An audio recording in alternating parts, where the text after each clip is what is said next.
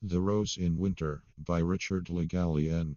When last I saw this opening rose that holds the summer in its hand, and with its beauty overflows and sweetens half a shire of land, it was a black and cindered thing, drearily rocking in the cold, the relic of a vanished spring, a rose abominably old. Amid the stainless snows it grinned, a foul and withered shape, that cast ribbed shadows, and the gleaming wind went rattling through it as it passed. It filled the heart with a strange dread, hag-like, it made a whimpering sound, and jeered like the wandering dead in some unhallowed burial ground.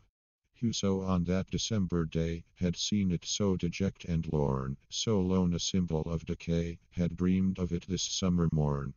Divined the power that should relume a flame so spent, and once more bring that blackened being back to bloom. Who could have dreamed so strange a thing?